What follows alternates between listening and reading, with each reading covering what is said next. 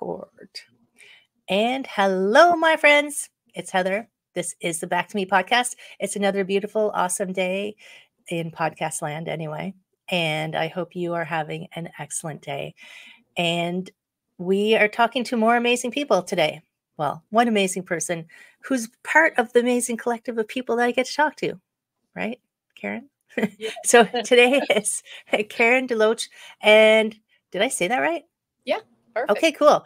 Creativity specialist is what I called you, but art as self-therapy. And, you know, I'm already on that bandwagon 100%. And I was reading some of the information that you were sharing about some of your students. So we're going to go to that for sure. But first, how did you become down this road of creativity specialists? Like, what led you to using art as therapy? Well, that's a great question. And I don't know if I can answer it in 25 words or less, but You got as many as you want.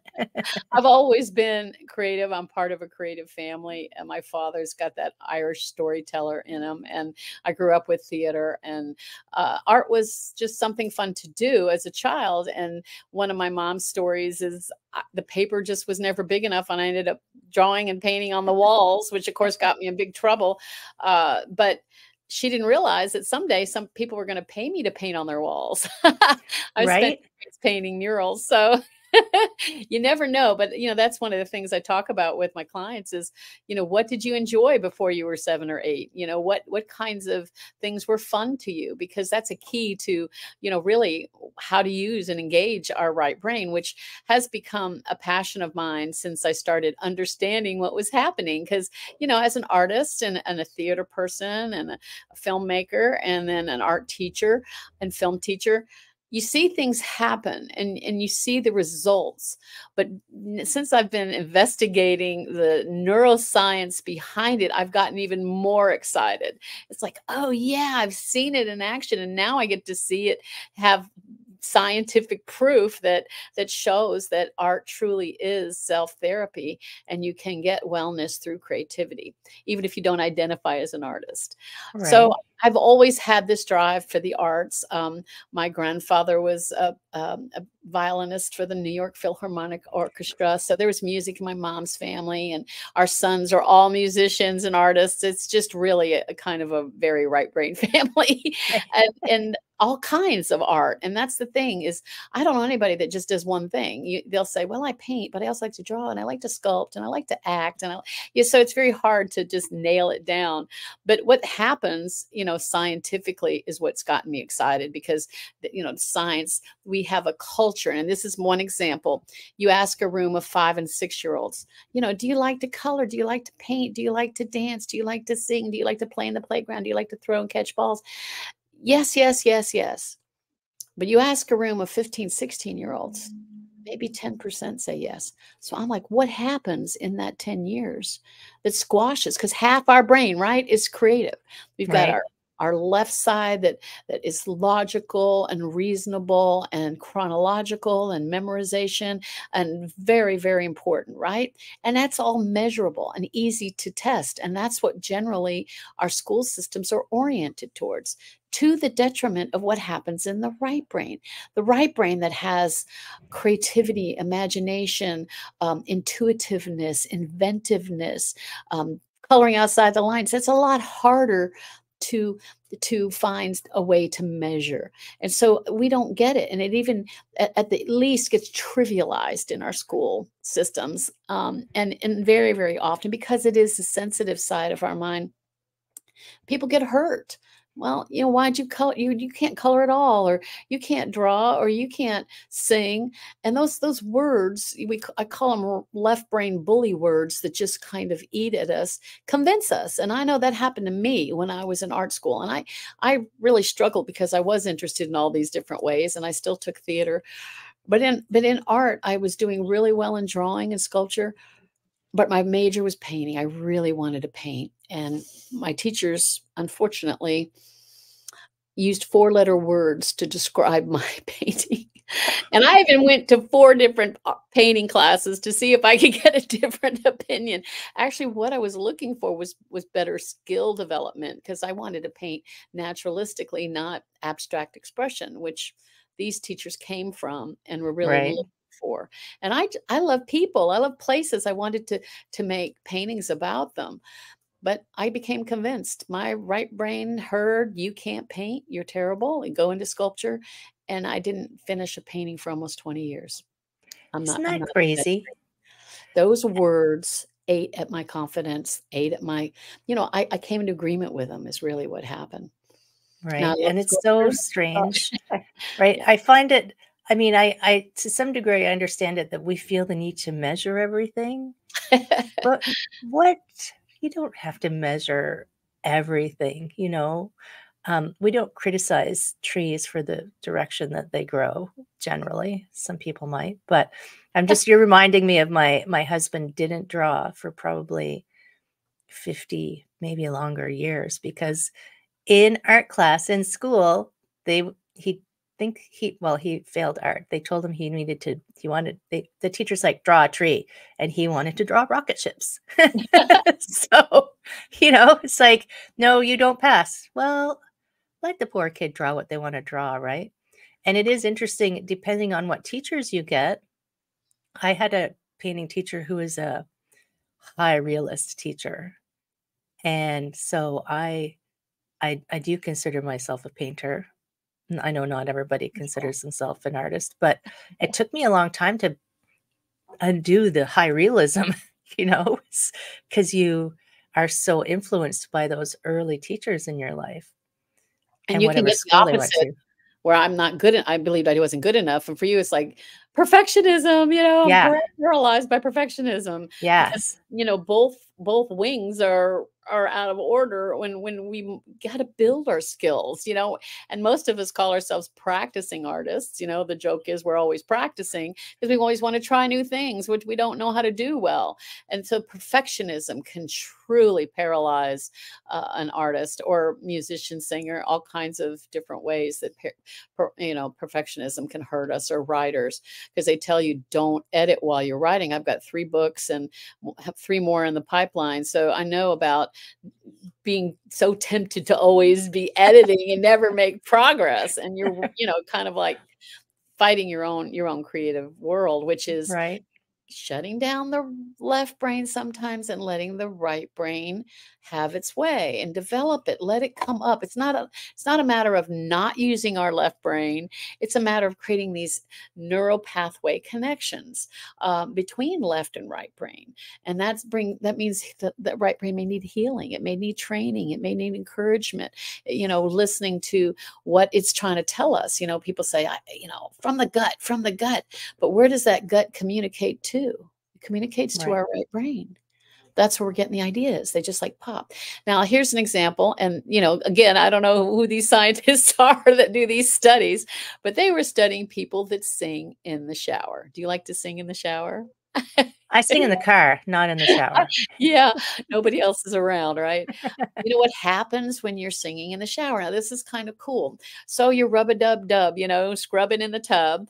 And while you're singing your favorite tune or song, you get out and you're feeling good and squeaky clean, and some idea pops in your mind.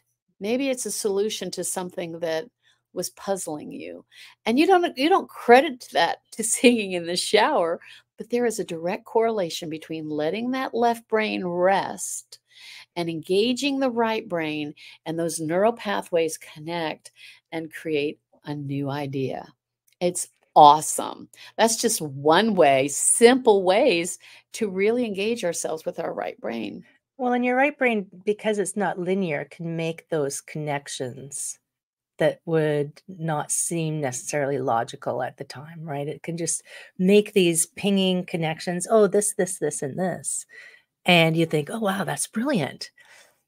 But I read a book called mm, Be More, Do Less, Be More. And it was talking about how you have to let that um, logical part of your brain take a coffee break and and That daydream and play and do whatever you want for, how, And it is true. And that I don't even have to sing in the shower. That's where ideas come, right? It's just because you're not That's thinking about anything. You're mhm, mhm, just hanging out. And mhm. I wanted to say, I think some people consider if they call themselves an artist, they have to be earning money at it. And it's like, but that's not what art's about, you know? I feel like more people would be comfortable saying, yes, I do this or I do this if they didn't put that pressure of, but it's not my career. I just do it for fun. So they don't consider it not that it's a serious thing, but in a serious aspect, like in the serious things it can do to help, right? So, I mean, art is therapy for so many things, but I think if we took the pressure off is that it has to perform in some way. Does that make Well, I sense? think only your tax accountant needs to know if you're making a living off of it. It's really truly not the measure of success. I mean, otherwise, could we call Van Gogh a success? Because for, 2 decades as he painted and drew and sculpted, he sold one painting. Yep. Now his paintings are for $50 million and above, but was he a failure? And he certainly had mental struggles to believe he was good enough because of those financial struggles. He had a brother that believed in him, but Teo. But the reality is success. Yeah, because guess where success measured by money is from? The left brain. Yep. It's a That left. bossy pants. Yeah, That yeah, that bossy pants on the left saying, get to yeah, work. totally. Saying you're not a success, you didn't make it. And I mean, I don't know any artists that haven't struggled with that, or actors, or what, if you don't find joy in the journey, then you're not gonna keep with it. You're not gonna stay with it. And it can manifest in so many different ways. It's not just painting, drawing, and sculpture. There's many, many, many ways to be creative. What if you like cooking and you tweak recipes? Hello, that's engaging your right brain and left brain. The left brain's doing the right brain's coming up with ideas. Well, we really like cinnamon. Delicious. Let's try that. Yes, it's a delicious way to be creative. Or how about this one? This one's really simple. My mom and I did this yesterday. We had a sunny day in winter, and we took a walk and a stroll. And this was not, Fitbit counting your steps, right? Or being aerobic. This was just, I don't know. I think at least 6 or 7 people walking their dogs, chatting, seeing the blue skies without clouds, smelling the daffodils are starting to come up, and Yeah. whatever is around, just enjoying the crispness in the air, but being all bundled up and not cold. That releases again that pressure that builds that builds in your left brain, and lets the right brain. And I had an idea, and I said, I could just do this. And mom said, look, you're exercising exactly what you're talking about. So she's Right? heard me on my podcast, and she knows I talk about this. That's Okay, I'm awesome. practicing what I preach. Exactly.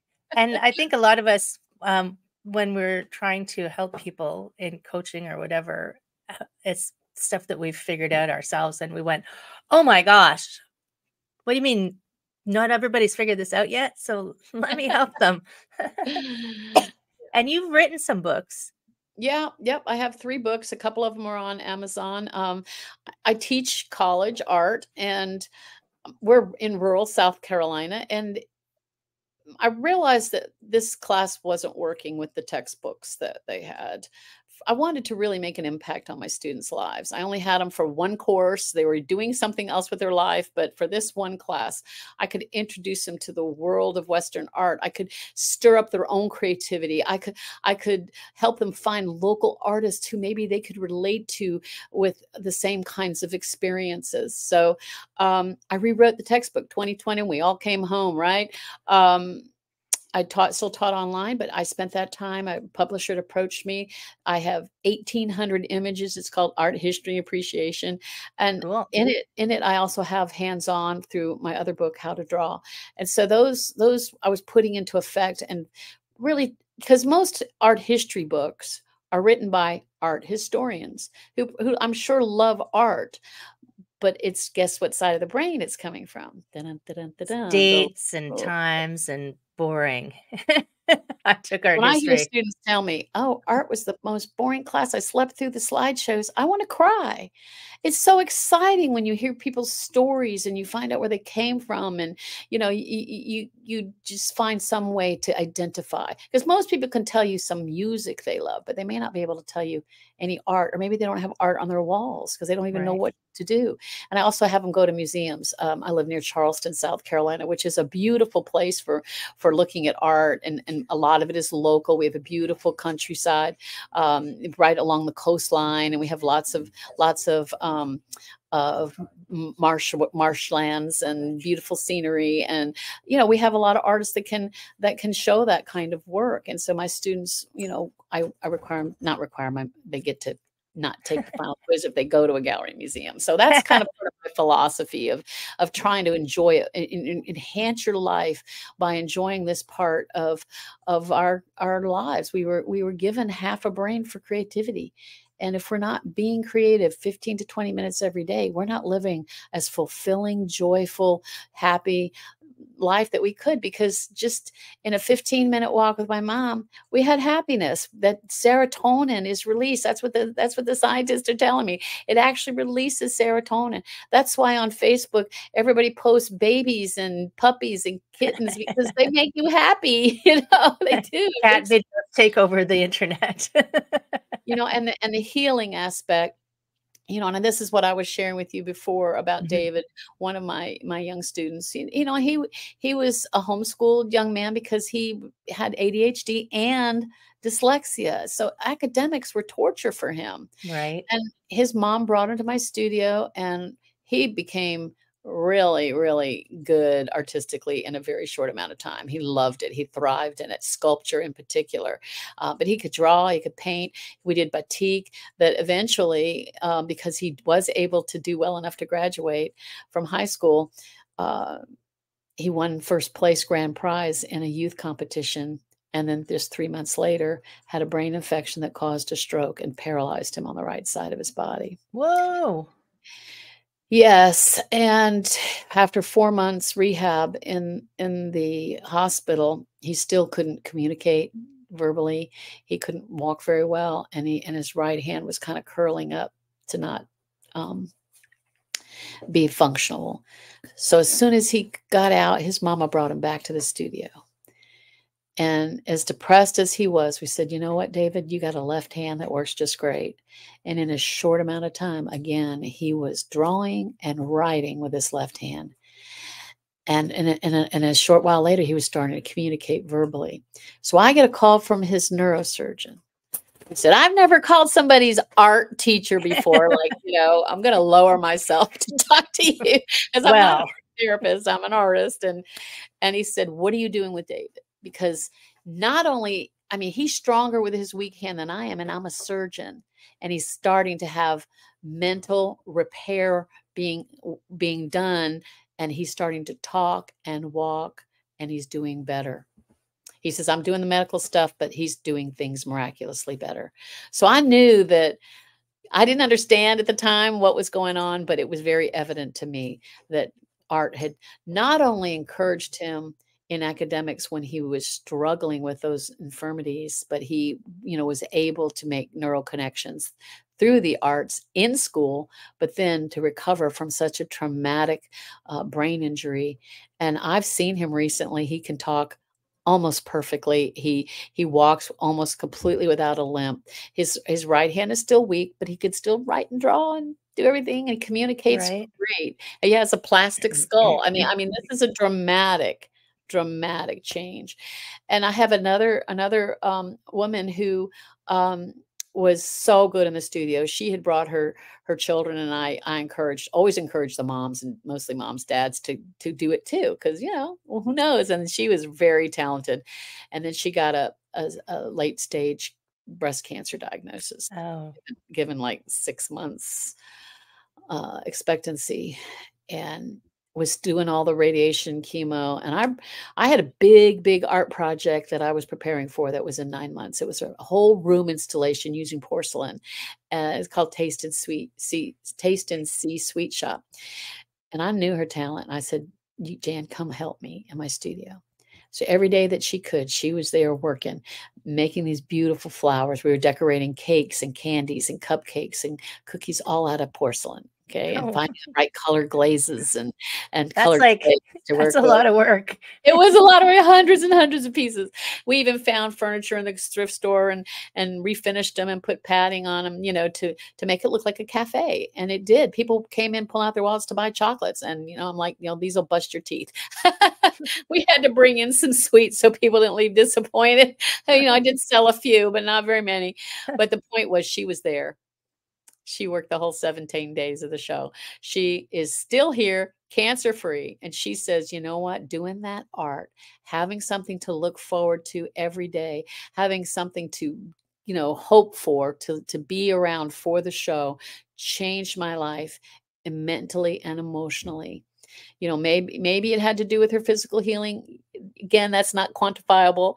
But the truth is, she is living a quality life because she got distracted through art, got Well, wellness. right? And it's interesting, mindset makes a difference. And I've read a research on this recently, where if your doctor tells you you have this, but we're going to do this and it's going to cure you, and you believe them, then there's a good chance you'll be cured. But if your doctor says you have this, you're probably going to die. Unless you can discount what that doctor has said to your subconscious, or unless you have another reason to stay, I need to see my grandchildren, so I'm going to make sure I get better for them, or something that will shift your mindset, you will probably pass away. And art is a huge way for people to get out of their crap and just play and have fun. And it is true. So I am left-handed, born Me too. born left-handed, but I broke my left wrist, Ooh. my Frankenstein Ooh. scar. I Ouch. still I'm still working on my range of motion, but what did I let that stop me? No, guess what? My right hand is doing great. And I've still been painting and writing. My handwriting is now, I'd say I'm now in about grade 5. My right hand is now in grade 5. But it's interesting, like, people will think this has happened to me, it's over. But your brain, they used to say, if you damage your brain, that's it. But now they're proving that no, it's not. That's not it. Your brain can just move things around. It can just redecorate. If part of your brain is damaged, it just says, okay, we're just going to move things around. But it takes longer, and you have to do some things to get that brain muscle working. So I think art, doing that, something physical, like it doesn't have to be painting, drawing, sculpting, maybe it's baking, but something physical to help your brain rewire and get out of the "my life sucks" world, right? Yes. And it doesn't take all day. And a lot of people, I'm too busy, I can't anything. 15, 20 minutes, depending on which study you read, is all it takes per day. Just like even a stroll, or other ways that you can be creative. People love coloring books. Why do you think they started with these adult coloring books? And even my mom, who doesn't identify as a creative, she was working with her great grandchildren coloring, and she said, you know what, I see why this is relaxing. It works. And she has things she does on her computer because she has an iPhone, an iWatch, an iPad. She's really wired, my mom. 90s, but yeah, she's really rocking and rolling it. And she said, I get it now, because like the serotonin release, the reduction of cortisol, which we need cortisol, but too much of it is that stress related illness happens. And so I feel like we've got an abundance we in have general. we need to release it and let that Yeah. calming happen for us. That's why people enjoy meditation and certain things, to really bring us down from high productivity, whatever we're working on, and just relax and enjoy our lives. And everybody has something creative they can do. I believe it with all my heart, because why do we have half a brain for creativity if it's not for everyone? And there's so many ways, and this is something that I specialize in, helping my clients find their creative world. Or you remember loving to color and paint when you were a child, but you never got around to it. You did your left brain job, you raised your family, but now you'd really like to explore and see if you could get better. It's really my expertise. My third book is How to Paint, which I use in my classes. And for me, when I shared my story about believing I couldn't paint, that I wasn't good enough, I really accepted that but I kept trying. And that's the thing. I started having babies. They were so cute. I wanted to paint them. And I just couldn't get myself past this hump. And then I got a mentor. I got a man who'd been to the Chicago Art Institute, learned the fundamentals of how to paint, and he taught me. And those courses for a couple of years really changed my life, because then had what I needed to get past those stumbling blocks for me. And there was no stopping me after that. So I know I can, I have been helping people for many years, and this bent of really kind of expanding and bringing in the wellness factor. Part of that is because I'm turning 70 and this month, and really want to help my generation that maybe has some brain fog or Right. some fears of AI, that, guess what side of the brain AI takes over? The left. And if your whole world is left brain, then it's time to start engaging your right brain, because it will Right. never replace right brain brilliance. I used Do to you always say, go ahead. I'm sorry. I was gonna no, I was just gonna ask you, so you have a studio, but do you have online as well that you help people? I do. We all learned how to be online, right? The last couple of years. We kinda jumped right into it. We did. We said, okay, how do we do this? And I learned, even through my college classes, how to teach art online. And I love it. I love this medium because it does open up the whole world to us, right? We're not limited to our local communities. Of course, doing it in person, having your hands on is always number one. But I teach classes where people are doing it while I'm training and teaching, and I have the slides to show them what to do. And then they show me what they do, and we work from there. And I create what I call a no criticism zone. So this Right. is because, guess which side of the brain criticism comes from? Right? It's a left brain thing. And it's, people used to say, well, if you don't get criticism, you can't get better. But guess what the right brain does when it gets criticized? It shuts down, it gets wounded, it gets its feelings hurt. That's all from right brain. And so there are ways to encourage and teach and bring people forward without tearing them down at the same time. It just doesn't make Right. any sense. So this is a no criticism zone. It's safe to try new things, to engage the right brain. We don't look at our paper. Like when I'm teaching drawing, you can't even look at your paper. So you are disengaging. I mean, you're still using utensils, so that's using your left brain, because the idea isn't to just shut down the left brain. The idea is to create neural pathways connecting, like you were describing before. All these things come. I used to describe my brain's more like a spider web than the Manhattan with streets and avenues. It just pulls things from all different areas, and not understanding. Well, that's what happens when you develop your right side of your brain. But it's only catching up to our left. So we don't want to do without our left brains, but we want to connect them and give them They can be opportunities to work friends. They can together. be friends. Absolutely. Work together. That's the goal. You need the creative and you need the accountant to keep track so that Absolutely. the creative can keep buying new art supplies. Yes, yes, and as I've been learning marketing, I realized that should be part of every art program or theater or filmmaking program, is the marketing and sales, because we don't ever get any of that. We have to do that on our own, figure out, okay, how do we make a living at this? How do we? And there are people Right? that are really good at that, so they can help us. Well, it is funny because one of the things I got, my first degree was in accounting. So my first career was a CPA. And my feedback was, you got to teach people management skills, like people skills. You teach them all about the numbers. You don't teach them how to be a manager or how to market. I mean, Exactly right. and even when I was teaching at the shiatsu school, shiatsu students, I was teaching them how to run a business. But I had one course with them to teach them how to market and run a business. It's like, you'll come back to me after you graduate. Okay, no problem.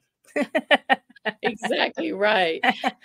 And I think that I think art is one of those things that people, as you say, in our school system, it's not taken all that seriously.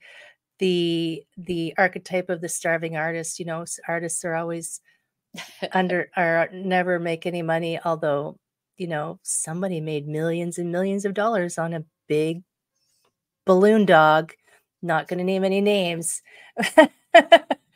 But it's just because we are evaluating it from that like cut and dried black and white standard instead of it doesn't have to fit into your boxes. We can find a way to do what we want. And as you say, if it brings you joy, then just let it bring you joy, right? Just let it bring you joy, whatever it is. Now, the other thing I wanted to ask you was a pop-up podcast. And I don't know that anybody listening, they might know, but you can tell us what the heck's a pop-up podcast? And well, thank you for asking. It's a marketing opportunity and a further learning opportunity for your listeners. So it's 3 free episodes of more content on discovering your creativity, giving you more ideas on ways that you can be creative, and some of the science behind it that I've investigated, and even ways to get a hold of me personally to work with you. And this pop-up podcast is for a limited time. It's accessible through www.getcreativewithkaren.com, and that will give you the opportunity to listen to these free podcasts, which is all material that is usually on my $8,000 programs. And so this free material, and I just wanted you to have more opportunities to get your listeners more content and information about creativity. Well, and get your creative juices going, right? It's never too early, and it's never too late, and it's never the wrong time. And everybody has the same number of hours in a day. It's how you choose to spend them. I always think of it as like I have my wallet, my wallet of hours for that day. And do I want to spend my dollars, my time dollars on scrolling? No, I do not. That's a waste of money. That's a waste of time currency. So I know sometimes it's fun to watch cat videos, but I'm becoming more mindful on how I spend my time currency. And ideas for creativity. I'm always down for creative ideas because I binge watch art courses, and my art studio. I think currently I have like 6 or 7 different things happening that are all unrelated. But it's like it's my groove.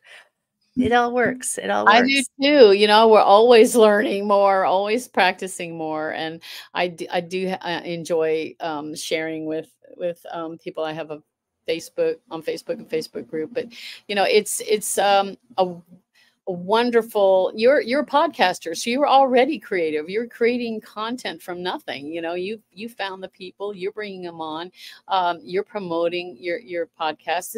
These are all wonderful right brain skills that you're obviously operating in. Paintings are fun, drawing's fun. Drawing, of course, is the foundation of all art. So usually I'll start people with drawing and have ways to engage the right brain. But just doing journaling, that we haven't talked much about writing, but journaling, Right. just not editing, just laying down thoughts and giving yourself freedom to explore what does give you joy, as Heather is describing. And those are very valid experiences, especially, as we get older, we're finding ways to experience the golden years and be golden, have really truly be golden for us. I'm going to be platinum. Why not? Why not? Yeah, and I just had a big commission last year, that painting I just finished and delivered Thanksgiving. So before I went to see my grandbabies. But yeah, so that was fun. And there's people that will love to buy your work, and there are opportunities for selling your work if that's something you'd be interested in. My Right. sons are musicians. They went all the way to Germany to be recorded and to find publishing and recording opportunities and also venues, until of course COVID came and interrupted all that. But they fell in love and married beautiful German women and gave me beautiful grandbabies. And I love to go there because of the history and the beautiful buildings and so much art Right. to see. So, it's a great experience. And, just looking at art also releases serotonin. So if you have galleries in your neighborhood or in your city or in your town, there's always art somewhere to look at, because we're everywhere. Yeah, it is And everywhere. everyone is unique. Just go. Everyone is unique. So, and if people who are in Toronto, there's a thing called Graffiti Alley. Just go walk down the alley, and it's got beautiful graffiti. I did a tour of it one day. It's got beautiful graffiti, and it's just so interesting and so varied. It's everywhere. Art is everywhere. Like music, it's It's everywhere. everywhere. So, yes, friends, don't worry. All of the links for the pop-up podcast, for all of the ways to find Karen, are going to be in the show notes, because I know sometimes you're like, what was that? I missed it. Don't worry. We type it all out for you. The other part of our brain types it all out for you so you can grab it, right? That's right, that's right. Keep those connections, those neural pathways Keep them open. working. And That's I feel like you've already shared tons and tons of really good things, but I always give my guests the last word for some final words of wisdom. my final word of wisdom is give yourself grace. Give yourself freedom to try something new and fail, because everything isn't wonderful that we do, but it's always beneficial. Just doing it is releasing serotonin. Just the act of doing it, whether it's good, bad, or indifferent, it doesn't have to be anything perfect to bring you joy. So do what brings you joy, and then be gracious about it. That's perfect. Yes. There are no mistakes, right? That's what Bob Ross said. There's That's no right. just Happy happy accidents. accidents. Thank you so much, Karen. It was such a pleasure talking with you. Oh, I my feel pleasure. like now I'm just gonna go and get my sketchbook because Woohoo! I Yes, haven't drawn yet this morning. Thank you absolutely. so I always much. have mine within hand reach everywhere. Right? Everywhere. I have stacks of them. But podcast friends, even if you don't like to draw, trust me, just doodle. Doesn't have to be anything fancy, right? Take care. Share this episode with someone you know who just needs to be a little less logical. I will see you next time.